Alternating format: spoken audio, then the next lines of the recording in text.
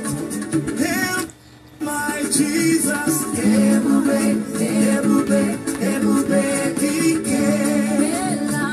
Hail my Jesus, Ebube, Ebube, come on, Ebube Dike. Hail my Jesus, Ebube, Ebube, Ebube Dike. Been around the world, searching for a miracle, but I found no one. Nobody like you. In so many places, searching for a better life, but I found no one. Nobody like you. Nobody like you. Hail my Jesus.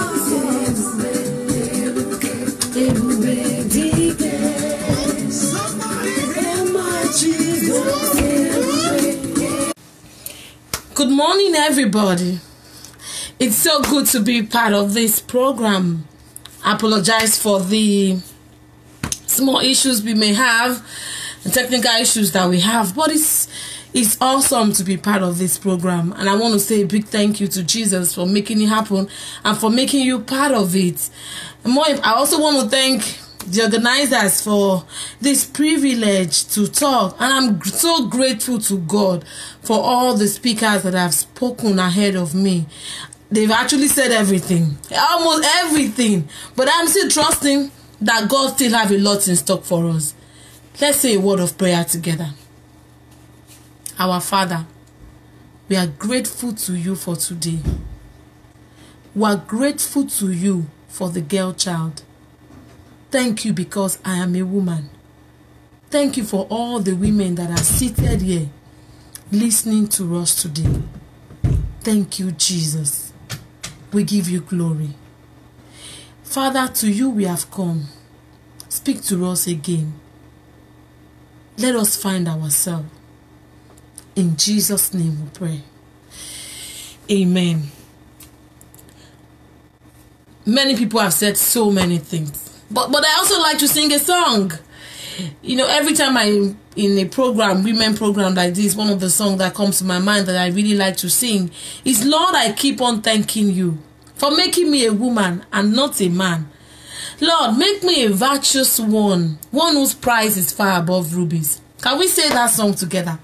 Lord, I keep on thanking you for making me a woman and not a man, Lord. Make me a virtuous one whose price is far above rubies. I'm not a man, Lord. I keep on thanking you for making me a woman. I'm not a man, Lord. Make me a virtuous one whose price is far above rubies. May we be that virtuous woman in the name of Jesus. A lot of stories have been shared today. A lot of things have been talked about today. And I want to thank God for all the things that have been talked about. All the Bible stories that we have talked about. We can all we can do is just say, blessed be the name of the Lord. And I'm grateful to God that God has been a part of, God, that you are a part of what we're doing today. I actually wanted to talk about some women in the scriptures, but I won't want to bore that much again, but I'll make some mention of them. All the women that we have talked about today, especially the women in the scriptures, there are some very important lessons that we can learn from them. I know we have talked about some of the lessons that we can learn from them, but I want to call out one or two other lessons that we can learn from them. I thought of other women that we have not mentioned today. Women like Jael, Sisera was going to destroy the host of Israel. And Deborah arose like we have talked about. But Jael was the one that when Sisera came to her asking for water, she gave him milk. And God gave Israel the victory. What of Rahab? She saved her family. I want to tell you today again that you are a gift. I am a gift. A woman is a gift. At the creation, when God made Adam, and Adam named everything, God saw that there was still something missing. Something was still missing in the world. Something that needs to bring color to this world, you know. Not many men will wear pink like I'm wearing, wear pink and blue. We're the one that do all the color. We bring color to the world. God saw that something was still missing. Adam needed a help.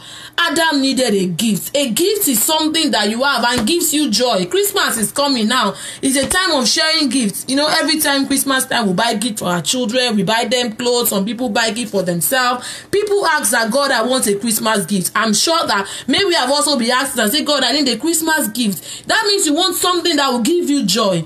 Gift is supposed to give us a joy, and that's who you are. You are supposed to give your family joy, our country joy, the nation joy. And many women have showed us that we can be just that. Women like Jochebed, they gave their country joy. They saved their country. Women like Deborah, they saved their country. Women like Abigail, you know the story of Abigail. I like to read that place. Let's go to 1 Samuel chapter 25. 1 Samuel chapter 25. Thank God for women like Abigail. Her family was going to be destroyed. All of them. You know, Nabal was a wicked man.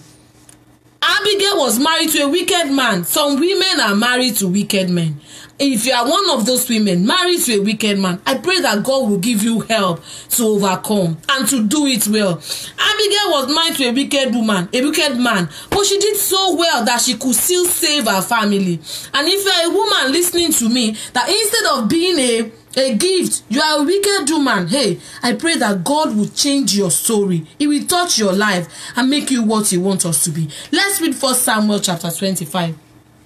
1 Samuel chapter 25. You know, I want to start from verse 10. I won't read all the chapter. The chapter tells the story of Nabal, of Abigail, and of David. But I'll just bring out some few points in there. Let's look at verse 10. David has sent messengers to Nabal. Nabal answered David's servant, "Who is David? Who is this son of Jesse? Many servants are breaking away from their masters these days. Why should I take my bread and water and the meat I have slaughtered from my shearers and give it to men coming from God knows where?" Then in verse 14, one of the servants told Abigail, Nabal's wife. No, let me go back to verse 12. David's men turned around and went back. When they arrived, they reported every word. David said to his men, "Each of you strap on your sword." So they did, and David strapped his on as well. About 400 men went up with David, while 200 stayed with his supplies. One of the servants told Abigail, Nabal's wife, "David sent messengers from the wilderness to give our master his greeting, but he hurled insult at them. Yeah, these men were very good to us. They did not ill-treat us, and the whole time we were out in the fields near them, nothing was missing. Night and day, they were a wall around us. The whole time we were herding our sheep near them. Now think it over and see what you can do, because disaster is hanging over our master and his whole household. He is such a wicked man that no one can talk to him." Let me go down to verse 28. You know, Abigail did a lot of things. She acted, she planned, and she did some things. And in verse 28, she said, "Please forgive your servant's presumption. The Lord your God will certainly make a lasting dynasty for my Lord, because you fight the Lord's battle, and no wrongdoing will be found in you as you live." In verse 32, David said to Abigail, "Praise be to the Lord, the God of Israel, who has sent you to me today. May you be blessed for your good judgment and for keeping me from bloodshed this day, and from avenging myself with my own hands. Otherwise, as surely as the Lord, the God of Israel lives, who has kept me from harming you, if you have not come quickly to meet me, not one male belonging to Nabal will have been left blank." Jochebed, Abigail saved her family. Abigail saved her family. David said that if you have not come today, everybody in your family will have died. All the men will have died. But Abigail saved her family. Why was she able to save her family? It was not just only Abigail. Jochebed, Deborah, they saved their nation. And Mary, the mother of Jesus, gave us all salvation. God needed somebody to carry Jesus, to carry him as a child, and God found Mary. And he used, Mary was part of the story of how today we can be saved. God used Mary. You know, sometimes when I look at the story of Mary, and I ask myself, if I was the person an angel is coming to talk to, and say that, oh, you're going to be pregnant with no husband, what of the shame? You know, all the people that have spoken to us today have talked about sometimes it's tough to get to where God wants us to be. Mary had to endure the shame. Mary had to endure maybe the possibility of even death. Pregnancy out of wedlock in Israel was death. You know, the Bible even says that Joseph was already trying to put Mary away, trying to cut the relationship short, just in private, in a way not to bring shame to Mary. But Mary went through all those. She was a gift to us. She is a gift to us. Because, you know, if Jesus had fallen down from heaven, then he would be a supernatural person. But God wanted somebody who, though was fully God, was also fully man. A lot of women have done great things. In the world today too, a lot of women have shown that they are a gift. And you are also a gift. To your family you are. To your nation you are. To your country you are. When I was growing up in the Baptist church, they have a program called it. I love the program. One of the songs that we used to sing there says, let no one say that there's nothing I can do. Don't say that I can't be a gift. I'm not. You are. There's some reason why God has created you into your family, into your country, into the world to do something. A lot of women, they did something. Let's look at Hebrews chapter 11. I want to talk about how were these women able to become a gift. How did they do it that they become a gift? How did Abigail do it that she could, in overnight, she could save her family for destruction? Of course, eventually she married David. But if David had come to kill her family, she would have lived without trauma for the rest of her life. All her sons gone. Maybe she too, she would have died. But she was able to do it. Stay with me. Let's look at Hebrews chapter 11. The Bible is without errors. The Bible is sufficient for every issue of life. Every word of God is inspired. And all of them, every word of God is powerful to edify our life. So there's no portion of the scripture that says this one is more powerful. They are all. But I want to read again Hebrews chapter 11. I know you know Hebrews chapter 11. You have read it a couple of times. But let's see what those people say. The Bible told us of different people in the scriptures who did several great things. I want to read that chapter 11. Let's go to... I'll start from verse 30. The scripture says, by faith, the walls of Jericho fell, after the army had marched round them for 7 days. By faith, the prostitute Rahab, because she welcomed the spies, was not killed with those who were disobedient. And what more shall I say? I do not have time to tell about Gideon, Barak, Samson, Jephthah, about David and Samuel and the prophetess, and the prophets who through faith conquered kingdoms, administered justice, and gained what was promised, who shut the mouth of lions, quenched the fury of the flames, and escaped the edge of the sword, whose weaknesses was turned to strength, and who became powerful in battle and routed foreign armies. Women received back their dead, raised to life. There were others who were nurtured, refusing to be released, so that they might gain an even better resurrection. These women trusted God. Mary, the mother of Jesus, trusted God. When angels spoke to Mary, she did not, though she asked the question, how shall this be? But she believed the word of the angels. She said, be it unto me as God has said. Mary trusted God. These women, they believe God. Agai is a godly woman. Jochebed, she saw that her son was a proper child. The Holy Spirit must have ministered to her. These women believe God. I know we have talked about, are you a Christian? And all of us have said that we are Christian. But you know, I don't stand as a judge to anybody. If you say you are a Christian, praise God. But there are so many people today who profess that name Christian, who bear the name, who carry their name. I remember a song I used to sing when I was a child. He said, the name they call me, I'm David, but I'm a thief. The name they call me, I am Rachel, but I'm a fornicator. I sleep in a guy's house who I'm not married to. The name they call me, I'm Joseph, but I'm a cheat. All kinds of things. There are many people that say they are Christians today, but the lifestyle lifestyle they live does not tell us that that's who they are. Are you like that? Believe God. The Bible says faith is the assurance of things hoped for, the evidence of things not seen. Have a quality relationship with Jesus. That is the ultimate. Have a quality relationship with Jesus. Mary, the mother of Jesus, could save the world. God could use her as part of the salvation plan because she had a relationship with God. You can have a personal relationship with God that is real to you. No matter what this world is all about, no matter what you think Christianity might not be, you be a Christian in your heart. Let God say about you. When God is looking at the records of his children in your home country, in your town, and in your city, in your office, let your name be top of the list. Let God say, have you considered my servant Rachel? Have you considered my servant Joy? Have you considered my servant Bidemi? You know, all those things. Let your name, when heavens hear your name, let joy be in heaven that you are a Christian. Have you read your Bible today? Did you read it yesterday? Did you have a quiet time this morning?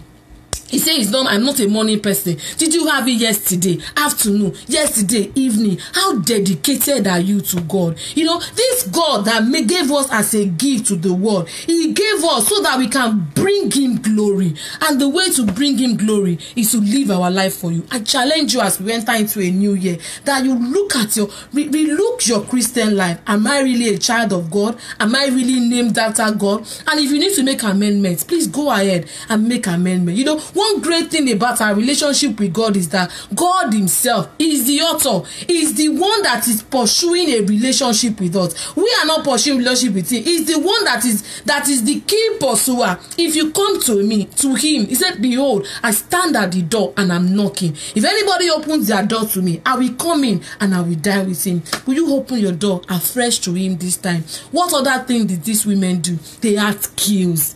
Abigail knew what to do. That servant told Abigail, you better think of what you can do. You know, she was not just moving around the house. Hey, what will I do now? How will I kill sheep? Hey, what will I send to him? She knew what to do. The scripture says she quickly did it. We have talked a lot about it. I was in one of the classes, the financial management classes, and she talked about we need to get skills. Thank God for skills. Go get a skill. I like school. I think my life I've been going to school, but going to school is not enough. What are you skillful at doing? I have had women, some girls say that I don't have any talent. Yes, you do. I don't have any gifts. Yes, you do. There's something that only you can do better.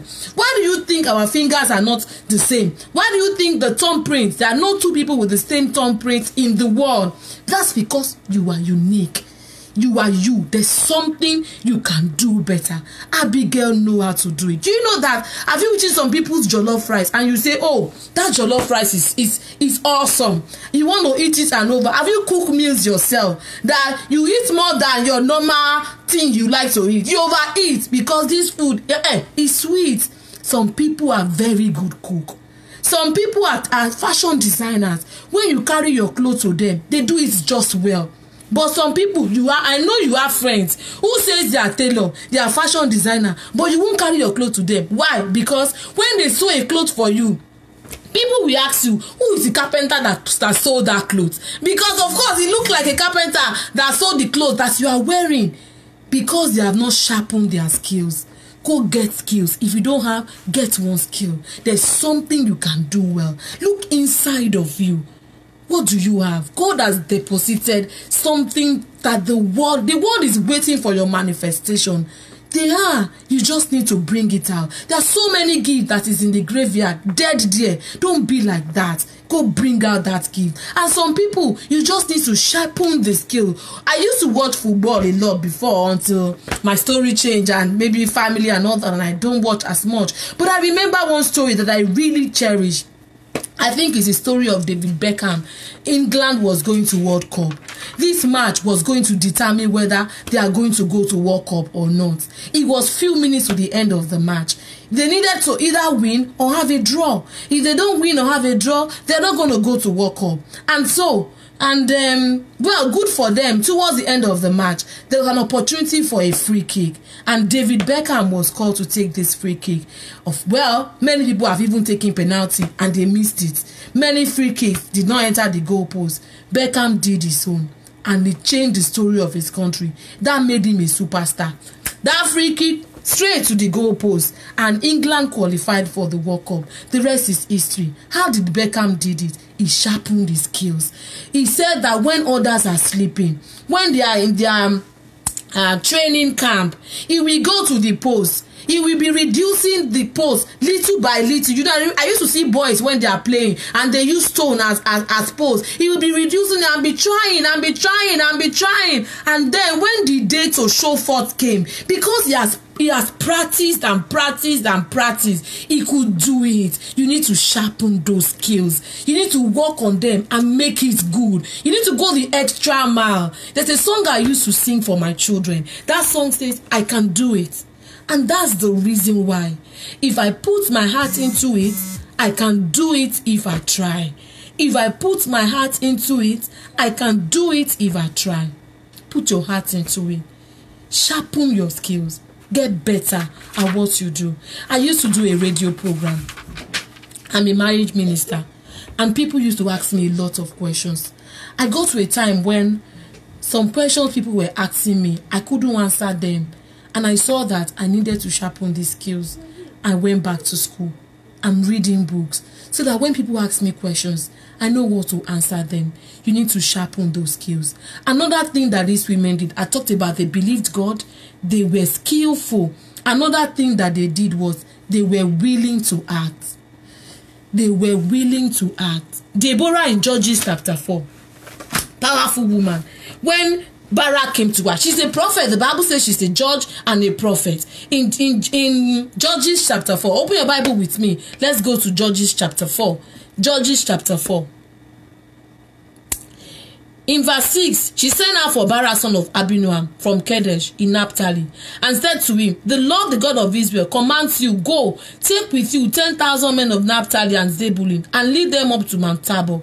I will lead Sisera, the commander of Jabin's army, with his chariots and his troops to the river Kishon, and give him into your hands. Barak said to her, if you go with me, I will go. But if you don't go with me, I won't go. I don't see women fighting battles in the scriptures.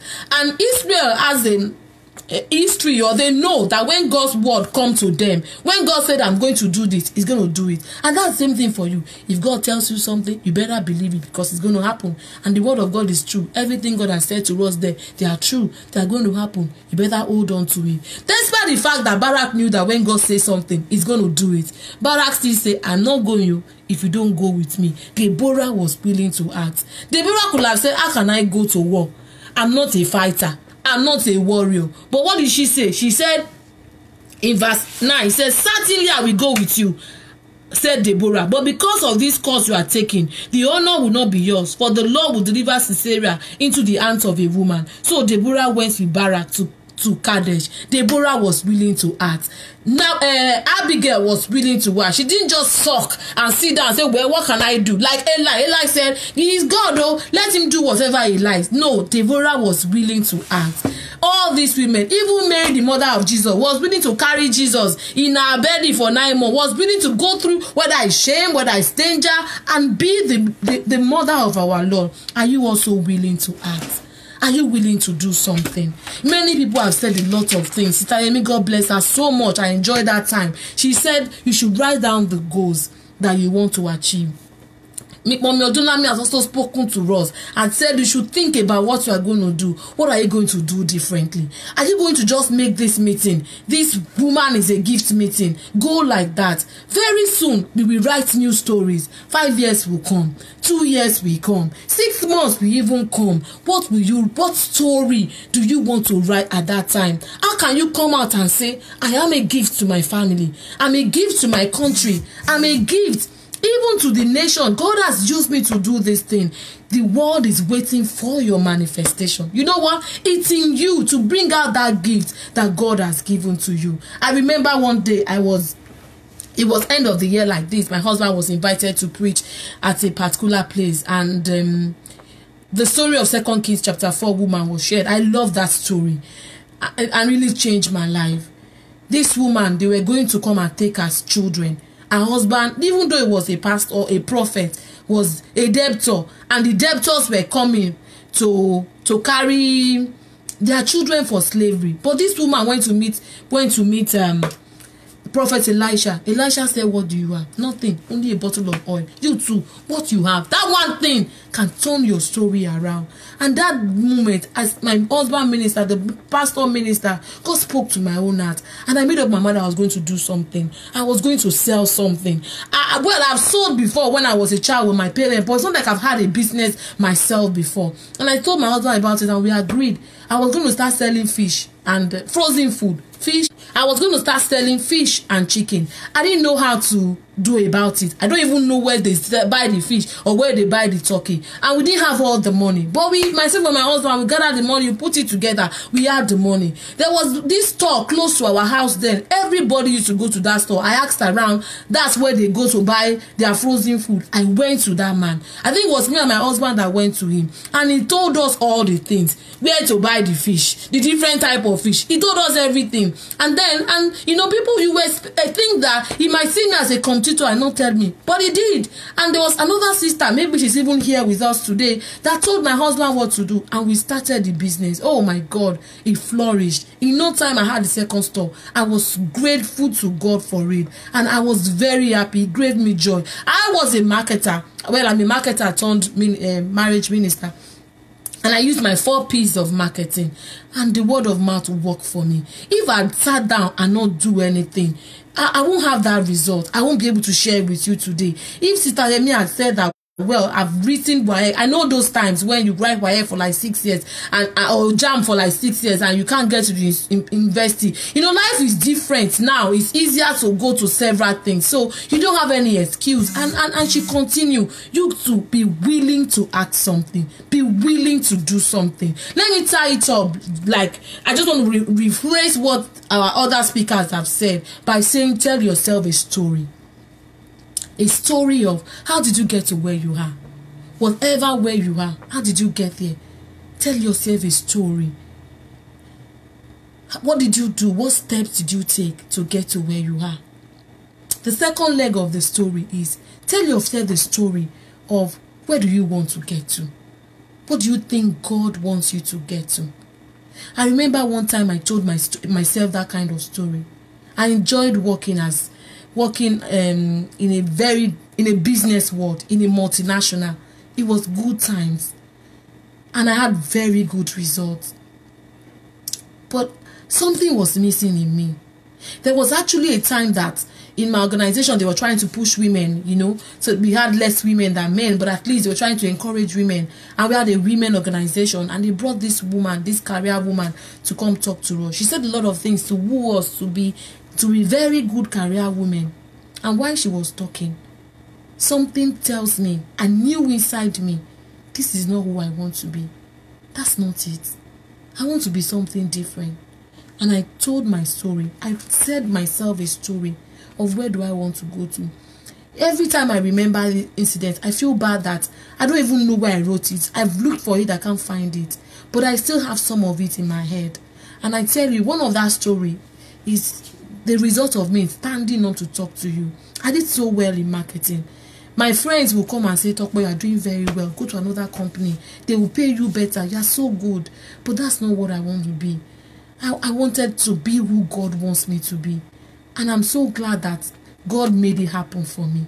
The last leg of that story is, what steps do you need to take to get to it? There are so many things we need to do. And we are all very different. Some people, they just need to go back to school. Go back to school and get a degree.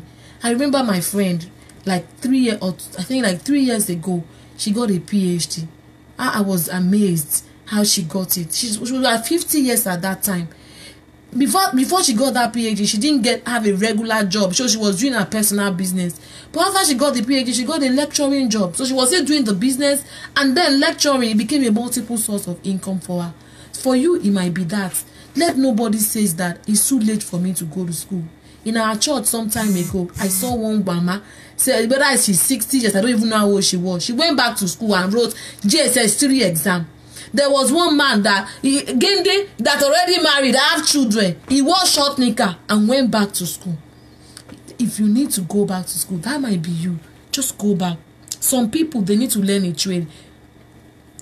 They need to learn a trade. We were told about that sister that took us in the financial independence, said that after she even finished her NYC, she went to learn a trade. I like the dress she's sewing. I'm going to tell her to make me one. Maybe you need to learn a trade.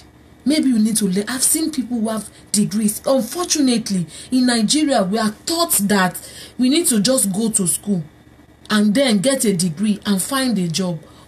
Sometimes the jobs are not there. Even when they are there, multiple source of income. I remember one time in my office, one of my colleagues, we were all working together in the same office, and she had a store, a fashion store. All of us, we sold clothes from her, very expensive. Well, people used to sew a lot of clothes from her. She would come to office, collect the order, carry it to her fashion store. It's called multiple source of income. Go learn that trade. Don't say that it can't happen. If one store does not accept you, or if you think, oh, it's too expensive to learn it here, there's one place to start. And you know what? In skill learning, the internet is a great place to learn. What do you want to learn that is not there? Is it cooking? Now I begin to, I discovered that if all Nigerian foods are there, I bake bread. I can get bread very, very well. People queue for my bread. Last year I had a visitor. My family came, and the children did not want to go back to their house. They said, we like Mommy Ire's bread. Where did I learn how to bake? I can get bread. It was on YouTube. Meat pie, I make it very well. I'm proud of my making. I started gradually and I'm getting there, because when you are in a place where you can't get the Nigerian food you want, what do? You just make it. And I learned them on YouTube. You can learn a lot of things by yourself, and internet is not too expensive to get. That might be what you need to do. Some people need to just get certification. You need to add something, one icing on the cake that you have. Go get it. Some people need to get married. Not that there are no men following you. There are. You are just closing your eyes to them. Open your eyes. Some people need marriage system to help them get organized. Maybe that's what you need. Some people need to slow down. You know, like me, in the last 2 weeks, last week and this week, I told myself, come on, you have to slow down. And I did. And I think it was very refreshing for me that I slowed down. Some people need to get up quickly and act and not wait. You know, when Herod was trying to kill Jesus, the angel appeared to Joseph and said, rise up quickly, go do it. Some people need to do that. What do you need to do? Don't let this meeting just come and go and you do nothing. I've gone to several meetings like that too, and I do nothing. But I've gone to several. And the ones that I've done something, the memories, I'm grateful to God that I do them. What is going to stop you from doing it? The great thing is that among us today, there are so many women of God that can counsel you, and there's no need to reinvent the wheel. This is what you want to do. There's no need to reinvent it. They call it in my office, still, and just reapply. I just told her to learn to make bread. I didn't get bread from YouTube. There are so many people here who have treaded that same path you want to tread. There's nothing absolutely, well, I don't want to say absolutely nothing new in the world. There are things that are new, yes, that we get to learn every time. But the processes to even the new things, I don't think they are so new. There's somebody that has done it before ahead of you. Go get help from that person. Don't leave today without talking to somebody, without taking somebody details who will mentor you. It's called mentoring. Who will help you, and you can work that process together. Who will help you become. God have used a lot of mentors in life. Even though the servant that spoke to Abigail was not like a mentor to her, but that was like a kind of role of mentorship. She told Abigail, hey, come on, you have to get up and do something. There's danger. And Abigail listened to her. Go speak to somebody today. Don't let this meeting go back. In 2 years time, 6 months time, let's see you as a gift to the world. You are a gift. Bring out that gift. God bless you. Bow your heads for prayers. I want you to talk to Jesus, that he will bring out the gift in you. I want you to talk to Jesus, that he will give you the grace. You can do it. God can do it. God can help you. Let me open your eyes one more thing before we pray. Let me share this last story with us. There was a time in my life when it was so dark. I used to cry. And I asked Jesus to help me, and he did. Ask Jesus to help you too. He will help you. He said, come unto me, all you that are heavy laden, I will give you rest. Would you pray and say, Jesus, please give me rest. Show me the way. There is a way that God will show you that will lead you to greatness, to where He wants you to be. Say, Jesus, show me the way. And He will show you the way.